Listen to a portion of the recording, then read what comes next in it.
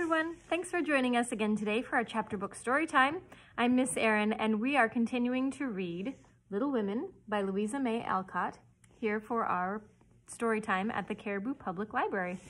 So we're on chapter 12, which is called Camp Lawrence, and we are going to read the first half today. Camp Lawrence. Beth was postmistress, for, being most at home, she could attend to it regularly, and dearly liked the daily task of unlocking the little door and distributing the mail. One July day, she came in with her hands full and went about the house leaving letters and parcels like the penny post. "Here's your posy, Mother. Laurie never forgets that," she said, putting the fresh nosegay in the vase that stood in Marmie's corner and was kept supplied by the affectionate boy. So he brought flowers pretty much every day, huh? "Miss Meg March, one letter and a glove," continued Beth, delivering the articles to her sister, who sat near her mother, stitching wristbands. "Why, I left a pair over there, and here is only one," said Meg, looking at the gray cotton glove. "Didn't you drop the other in the garden?" "No, I'm sure I didn't, for there was only one in the office." "I hate to have odd gloves. Never mind, the other may be found. My letter is only a translation of the German song I wanted. I guess Mr. Brooke did it, for this isn't Laurie's writing."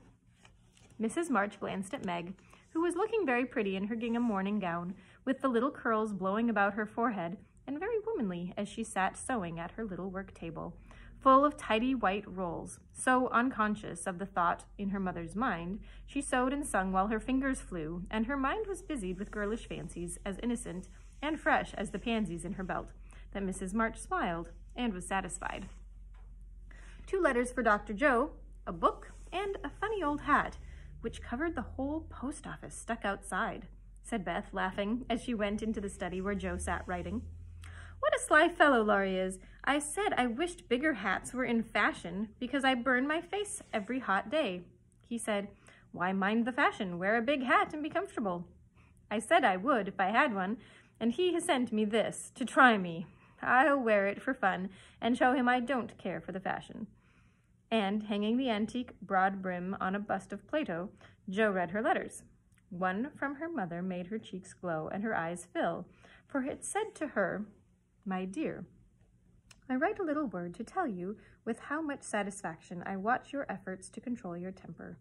You say nothing about your trials, failures, or successes, and think, perhaps, that no one sees them. But the friend, capital F, friend, whose help you daily ask, if I may trust the well-worn cover of your guidebook, I, too, have seen them all, and heartily believe in the sincerity of your resolution, since it begins to bear fruit. Go on, dear, patiently and bravely, and believe always that no one sympathizes more tenderly with you than your loving mother." "That does me good. That's worth millions of money and pecks of praise. Oh, Marmie, I do try. I will keep on trying and not get tired, since I have you to help me." Laying her head on her arms, Jo wet her little romance with a few happy tears, for she had thought that no one saw and appreciated her efforts to be good, and this assurance was doubly precious, doubly encouraging, because unexpected, and from the person whose commendation she most valued. Feeling stronger than ever to meet and subdue her Apollyon, she pinned the note inside her frock as a shield and a reminder, lest she be taken unaware, and proceeded to open her other letter, quite ready for either good or bad news. In a big, dashing hand, Laurie wrote, "Dear Joe, what ho! Some English girls and boys are coming to see me tomorrow, and I want to have a jolly time. If it's fine, I'm going to pitch my tent in Long Meadow and row up the whole crew to lunch and croquet, have a fire, make messes, gypsy fashion, and all sorts of larks. They're nice people and like such things. Brooke will go to keep us boys steady, and Kate Vaughn will play propriety for the girls. I want you all to come. Can't let Beth off at any price, and nobody shall worry her. Don't bother about rations, I'll see to that, and everything else. Only do come, there's a good fellow. In a tearing hurry, yours ever, Laurie." "Here's richness," cried Jo, flying in to tell the news to Meg. "Of course we can go, Mother. It will be such a help to Laurie, for I can row, and Meg to see the lunch, and the children to be useful in some way. I hope the Vaughns are not fine, grown-up people. Do you know anything about them, Joe? Asked Meg. Only that there are 4 of them. Kate is older than you. Fred and Frank are twins, about my age, and a little girl, Grace, who is 9 or 10. Laurie knew them abroad, and liked the boys. I fancied, from the way he primmed up his mouth in speaking of her, that he didn't admire Kate much. I'm so glad my French print is clean. It's just the thing, and so becoming, observed Meg complacently. Have you anything decent, Joe? Scarlet and gray boating suit. Good enough for me. I shall row and tramp about, so I don't want any starch to think of. You'll come, Betty? If you won't let any of the boys talk to me. Not a boy? I like to please Laurie, and I'm not afraid of Mr. Brooke. He is so kind. But I don't want to play or sing or anything. I'll work hard and not trouble anyone, and you'll take care of me, so I'll go. That's my good girl. You do try to fight off your shyness, and I love you for it. Fighting faults isn't easy, as I know, and a cheery word kind of gives a lift. Thank you, Mother. And Joe gave the thin cheek a grateful kiss, more precious to Mrs. March than if it had given her back the rosy roundness of her youth. I had a box of chocolate drops and the picture I wanted to copy, said Amy, showing her mail. And I got a note from Mr. Lawrence asking me to come over and play to him tonight before the lamps are lighted. And I shall go, added Beth, whose friendship with the old gentleman prospered finely. Now, let's fly round and do double duty today so that we can play tomorrow with free minds, said Joe, preparing to replace her pen with a broom. When the sun peeped into the girls' room early next morning to promise them a fine day, he saw a comical sight. Each had made such preparation for the fete as seemed necessary and proper. Meg had an extra row of little curl papers across her forehead. Joe had copiously anointed her afflicted face with cold cream. Beth had taken Joanna to bed with her to atone for the approaching separation, and Amy had capped the climax by putting a clothespin on her nose to uplift the offending feature. It was one of the kind artists use to hold the paper on their drawing boards, therefore quite appropriate and effective for the purpose to which it was now put on. This funny spectacle appeared to amuse the son, for he burst out with such radiance that Joe woke up and roused all her sisters by a hearty laugh at Amy's ornament. Sunshine and laughter were good omens for a pleasure party, and soon a lively bustle began in both houses. Beth, who was ready first, kept reporting what went on next door, and enlivened her sisters' toilets by frequent telegrams from the window. There goes the man with the tent. I see Mrs. Barker doing up the lunch in a hamper and a great basket. Now Mr. Lawrence is looking up at the sky and the weathercock. I wish he would go too. There's Laurie looking like a sailor. Nice boy. Oh, mercy me. Here's a carriage full of people. A tall lady, a little girl, and 2 dreadful boys. One is lame, poor thing. He's got a crutch. Laurie didn't tell us that. Be quick, girls. It's getting late. Why, there is Ned Moffat, I do declare. Look, Meg, isn't that the man who bowed to you one day when we were shopping? So it is. How queer that he should come. I thought he was at the mountains. There's Sally. I'm glad she got back in time. Am I all right, Joe? Cried Meg in a flutter. A regular daisy. Hold up your dress and put on your hat straight. It looks sentimental tipped that way. And we'll fly off at the first puff. Now then, come on. Oh, Joe, you ain't going to wear that awful hat? It's too absurd.